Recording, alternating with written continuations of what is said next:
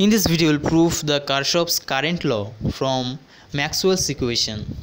So first of all, consider a volume bounded by a closed surface. That is a volume bounded by a closed surface. So the magnetic flux will be directed in this way. Okay. Now here we use the fourth Maxwell equation to derive the KCL.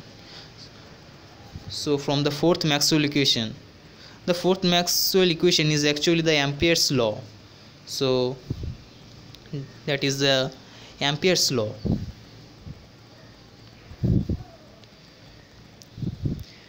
Gives us that curl of H, that's equal to J plus del D del T. Okay. Now taking divergence on both sides of this equation, we get divergence of curl H is equal to divergence of J plus divergence of del D del T. Okay. Now by the vector identity, the divergence of curl is 0. So that is 0. That's equal to divergence of J plus, we can write this term as del del T of divergence J. Okay. And from this, divergence of J, that's equal to minus del del T of divergence of D. Now from the Gauss theorem, we can write that divergence of D is equal to rho, that is the volume charge density. So del del T of rho. Okay. Now we take volume integral on both sides of this equation. So take volume integral on both sides.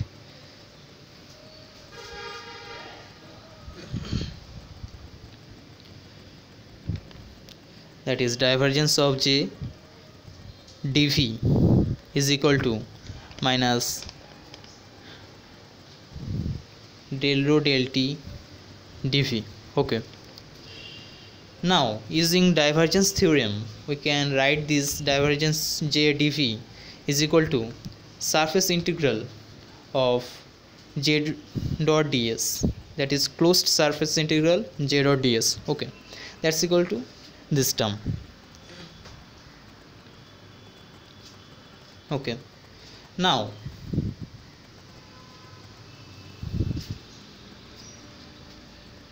we know that total charge Q, that's equal to volume integral rho into dV.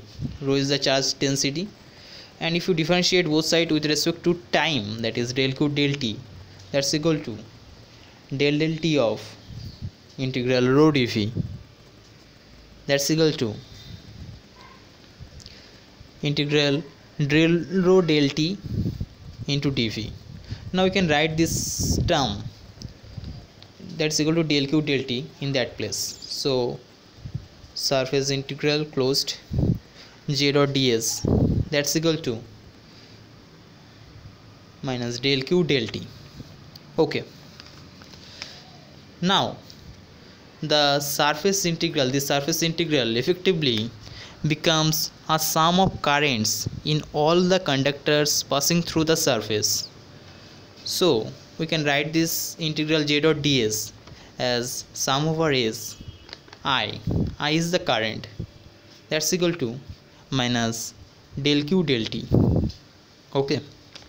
Now if you consider that the total charge Q changes negligibly with time, then you can say that del Q del T is equal to 0. So from this we get that sum over S I is equal to 0. Thus we get the Kirchhoff's current law, that is sum over S I, that's equal to 0.